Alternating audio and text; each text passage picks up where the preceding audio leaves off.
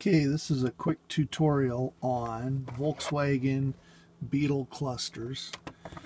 If you get the same cluster from the same car, same style, it's the same number and everything, you can read the data from this chip and then write it to the new car.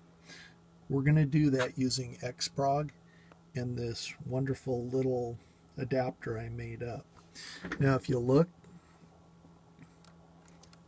there's little holes, solder points, and you can either solder it on or make this. I usually just hold this. Then you're going to go over here.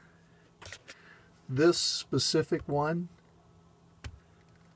this is a Motorola HC12 non-secured, and this one is a 68C 912D60, and we're going after the EEPROM. So we're okay. So now we have everything set up. So what we're going to do is we're going to click read, and you can watch. See how that turns red? It initializes the device. It's saying that it's got an error on something. So we now have everything there.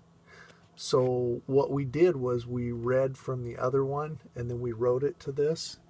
So this is actually the new cluster. We took the data from the old one because we weren't able to talk to it via the OBD2 port.